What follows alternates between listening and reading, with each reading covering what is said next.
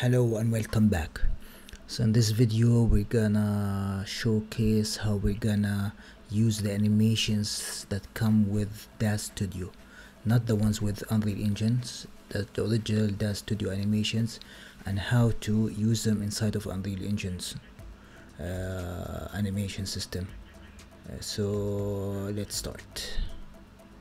So we're gonna create third person, call it third Daz to Unreal Engine 5.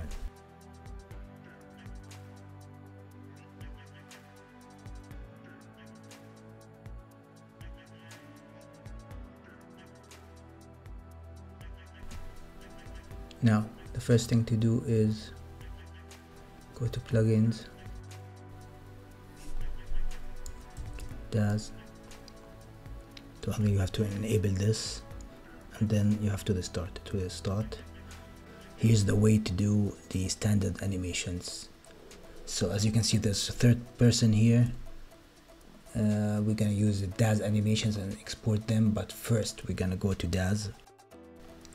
The first thing we have to keep in mind is we have to go to project settings.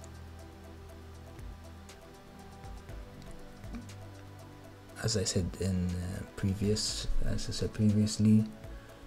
those are needed for retargeting. We don't need this if we're gonna import a character without for the purpose of using the animation from Daz. Let's go now. Now we're gonna go to Daz again. This time we're gonna export a character like this.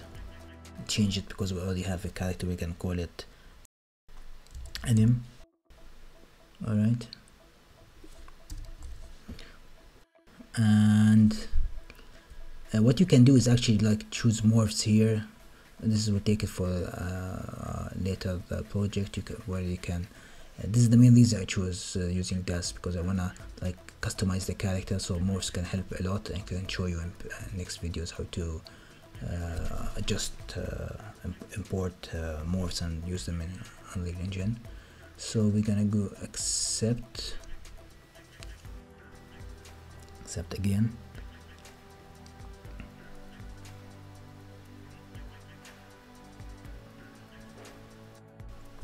It's gonna import here.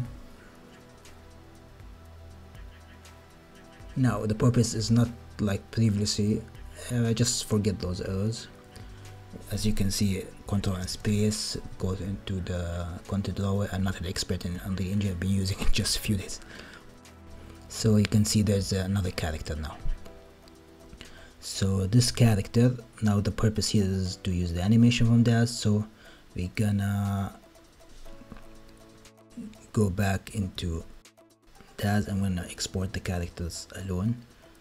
So what we're gonna do is like take any blocks, those are the animations, like use belly dance, that's good, or maybe this one, that seems better. Apply it to the character like this. It's already imported. Alright, that's good.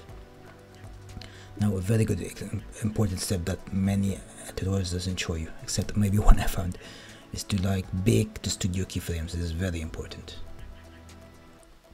And you can see it in the timeline here.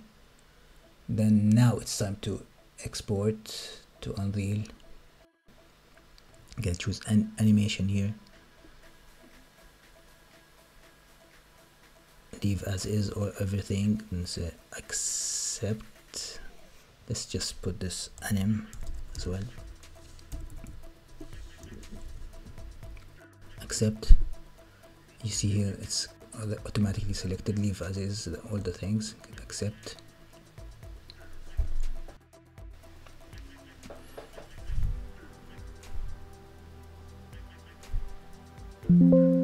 Alright, finished here. Go to Unreal. Now you're gonna see there's an animation folder. Where is it? Ah, that's it. That's the one. It's a little bit, let's see, it added it to the original ones before, so this is the new one. As you can see, there's a bit of a problem here. with the face before it didn't happen. Let's see, maybe we can do the check these if they're, we don't need these to be honest. Preview mesh, gonna select the not the original one. You see why? Because of the rotations. You see it worked. The reason it auto selected the mesh to view. You see it's working correctly, and that's how you import animations from Daz. The import settings in Unreal Engine project settings is the one that most people get it wrong. So now all we have to do is import it like this, like add it into our project. Of course, if you wanna animate it, you have to do like blueprints and stuff. I used anim female, you just download it. Alright, you can like do it like that, so that's good. Animations are not activated for it, but for now you can see it's taking the T-pose, but you can add animations using prevent, which show in, I don't mean creating the animations, I mean like controlling which animation through blueprints. So now this is the way to use the Daz animations inside of Unreal Engine. If you're interested in using the animations that comes with Unreal, or you can from the marketplace itself, I suggest checking previous video. It uses the IK method of retargeting, and that way you can use any animation that's been built for Unreal and not necessarily the ones coming from Daz itself. Thanks for watching the video. Please don't forget to like and subscribe. This will help me do more content in the future. As it's a new channel, I'll be doing more interesting videos like this and expanding upon the game step by step. Each video will tackle one topic. In the end, maybe months or a few years from now, I'll have already made the game. Games are not easy, but I suggest you like comment down in the comment section. I'm quick to reply, and this is like a collaborative effort. If you find another way of doing stuff, just post it in the comment section, and I'll be glad to check it out or maybe do another video revision. Have a nice day and take care.